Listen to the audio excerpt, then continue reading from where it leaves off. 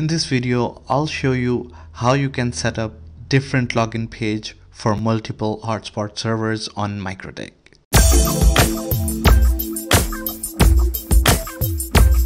Assalamu alaikum and welcome to my channel. Let's get started without wasting any time. Okay, first of all, log in to your Winbox and I'm going to show you a scenario over here. So let's suppose my Ether 3 is the LAN network and Ether 4 is LAN Wi-Fi.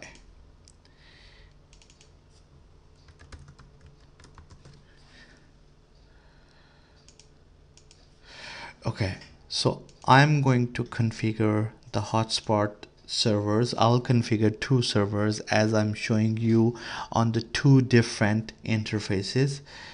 So the first one I'm going to use is the LAN network, and I have IP address already configured there, 192.168.50.1, and it's going to masquerade the whole network. Okay, and the DNS is Google DNS and zslogin.hotspot1 admin1 and admin1. Okay,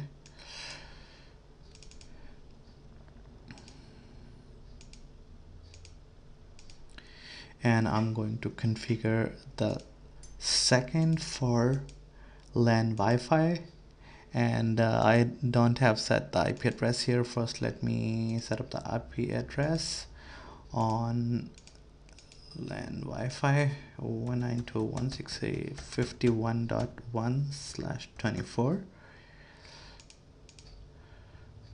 all right, okay, let's do these steps again. LAN Wi-Fi, so you can see it has already get the network, and it's going to masquerade the whole network, whole /24 pool.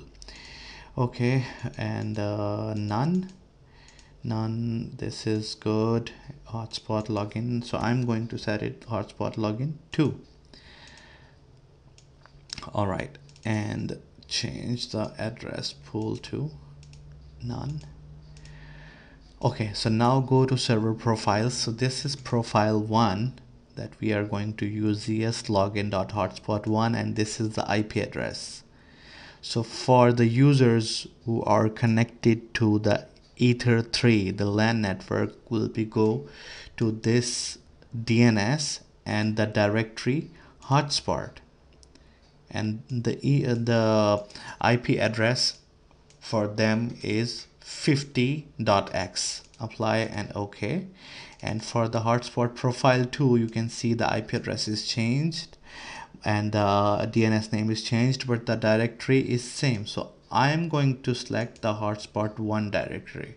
So what will happen, the users which are going to be connected to the LAN will be redirected to the hotspot directory login page, and the users which are going to be connected with the LAN Wi-Fi, they will be redirected to the page on LAN 1. And let me show you where these pages are. Go to files, and you can see here hotspot and hotspot 1.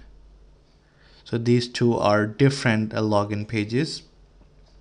So this is the method. That's how you can configure multiple hotspot servers with a different login page. And you can search, there are multiple free themes available online. You can search on Google free hotspot themes for Mikrotik, and you'll get like thousands of free themes. All right guys, that's it for today, and don't forget to subscribe my channel. Thank you so much. Bye bye.